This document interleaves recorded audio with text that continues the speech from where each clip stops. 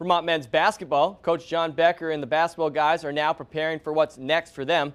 The UVM hoop guys had the weekend off as they now get ready for two big rivals this week. Next up, they have Albany, who they've lost 5 straight games to. And then Stony Brook, who gave them their biggest loss of last year, beating them in the Americas Championship game. Two big games on the road. Two of the teams that we're going to have to be able to beat to reach our ultimate goal. We were able to catch our breath this weekend and, back to work today and tomorrow in preparation for Albany. Definitely, we got a couple practices in before Albany and just a nice allotment of time to prepare and just get ready for a couple big games.